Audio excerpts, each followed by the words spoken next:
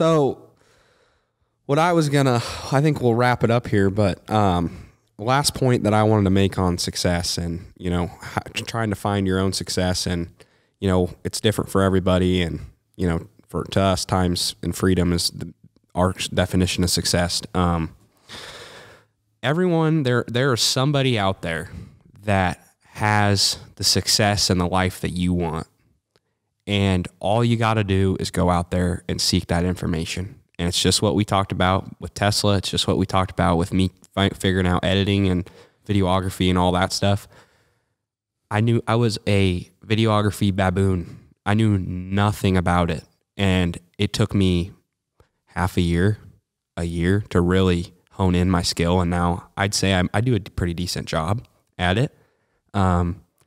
And that applies with success too. There's so many people out there that have the life that you want, or have a good life, or have the skills that you want that will get you where you need to be. Yeah, they have it out there, and you just got to find those people, and they're giving out information about how they can make it. Not everybody is, but I think a big concern with people and, learning online is they're afraid of getting scammed. Like, they're afraid that the scammers are out there and stuff. I think it's getting to the point now that people can really pick up on if you're real and genuine and when you're not. And people can weed that shit out really fast, because how many years has it been that social media has been around? I mean, if you're a scammer, it's very hard to get away with that. And I think there's genuine people out there. Well, I know there is, because I listen to these kind of people that, have the success that I want.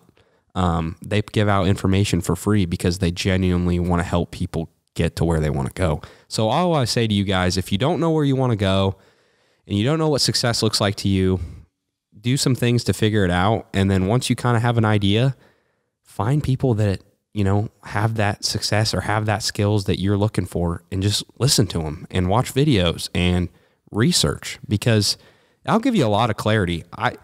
Where I am now versus where I was 3 years ago when I graduated high school, I don't think I've grown more I've grown more as a person in the last 3 years than I ever did being in school.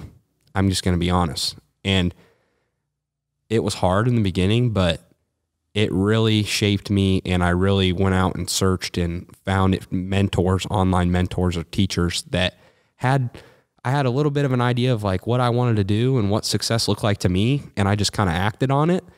And those guys, they'll help you find that clarity and give you some tools that you're like, okay, that sounds nice to me, or whatever. But it's out there. I'm just saying, it's out there. You just got to go find it and seek it. So